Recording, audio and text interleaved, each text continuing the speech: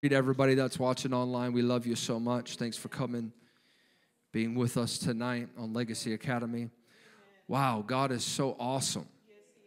And we know that the Lord is going to do great things among us. Tonight, we're going to be talking about the nature of God's guidance. How many are ready for God to begin to lead and guide you? The Bible says in Romans chapter 8, verse 14, it says, "For as many as are led by the Spirit of God, they are the sons of God." Amen. Sonship is not speaking here of gender. It's talking about authority. That's right. You as a believer have been given authority to walk in the greatest, most blessed life of any human on the planet. You've not been called to mediocrity. Amen. You have not been called to a place where you never see the provision and blessing of God. Come on, somebody. Amen. You've been called to the overwhelming life of the Lord Jesus Christ, the same life that Jesus. Man, I feel the Holy Ghost tonight. The same caliber, the same quality of life that Jesus.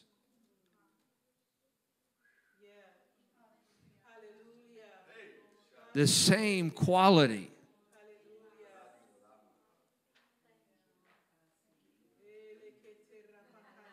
Somebody say quality.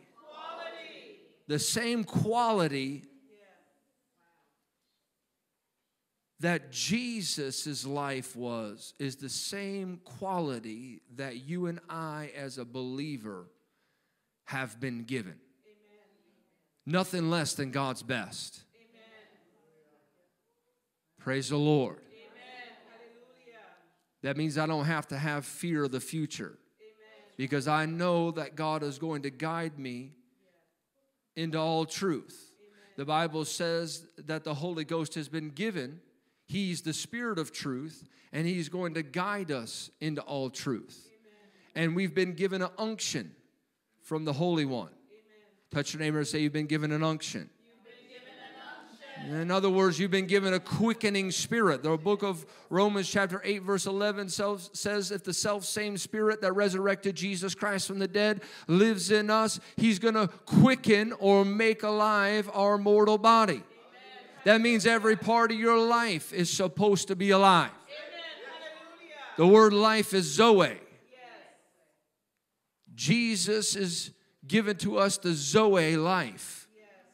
The word Zoe there can be translated as the God kind of life. Amen. Oh, man. Amen. Some humans never see the God kind of life. But every born-again believer has the capacity.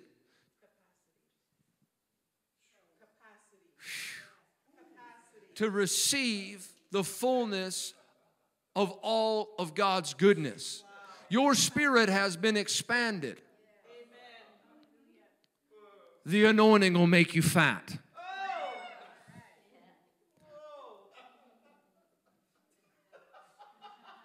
Some Christians are emaciated. They're far too skinny for what God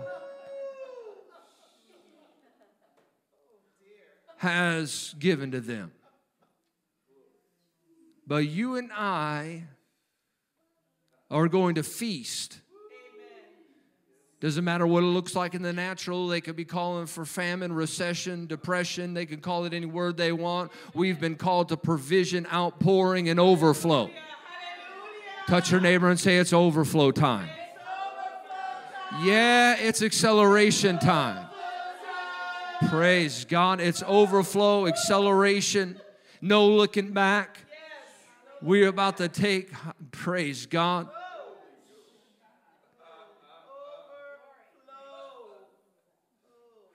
About to take this Holy Ghost car into the next gear.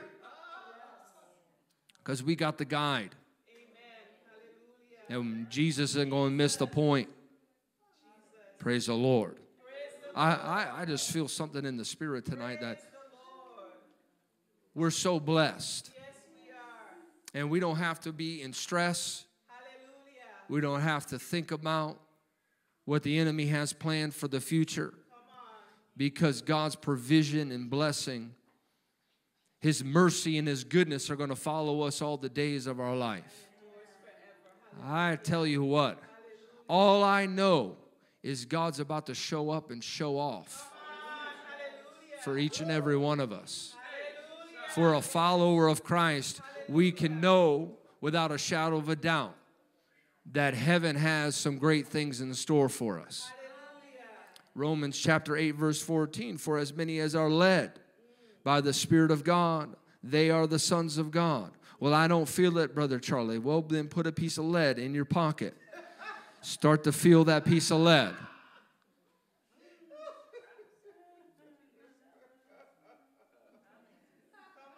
Praise the Lord. Isaiah 60 verse 8 says, who are these that fly as a cloud and as doves to their windows? You and I have been called to fly above the circumstance, live above the turbulence, and walk in the realms of glory. Touch your neighbor, say, you're a cloud walker.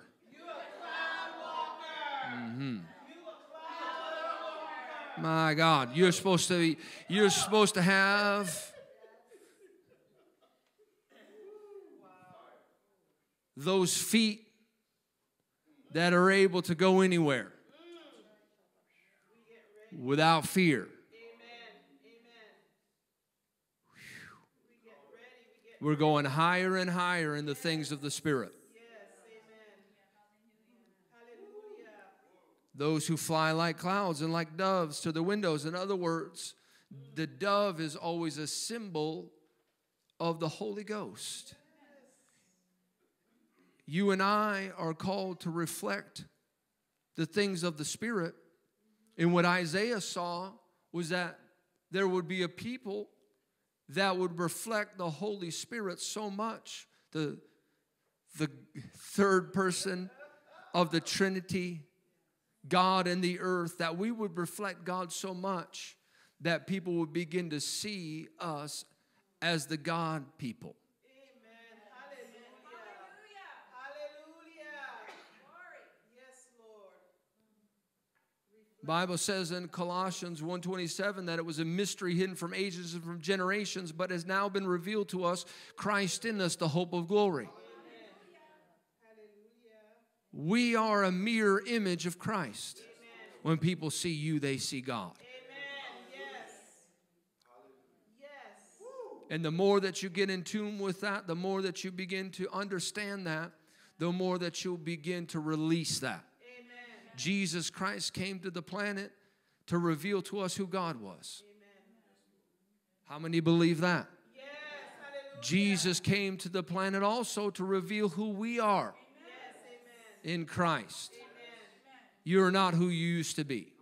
That's right. You are a new creation in Him. Old things have passed away. Behold, all things are new. That means new in quantity and quality. Yes. Amen. Hallelujah.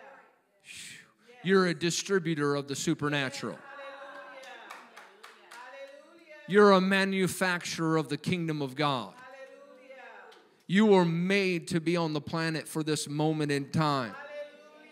That no matter what darkness has in its arsenal, you have the answer through the Holy Ghost to dispel all realms of darkness.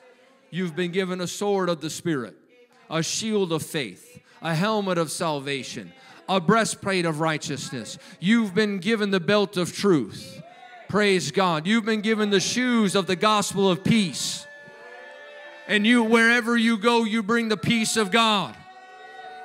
And you stomp on scorpions and serpents. I wish I had at least a few folk in Moravian Falls tonight that were ready to tread on some serpents and scorpions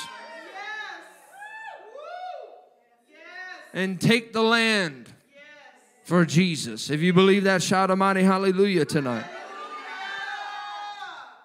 Now, tonight we're talking about the nature of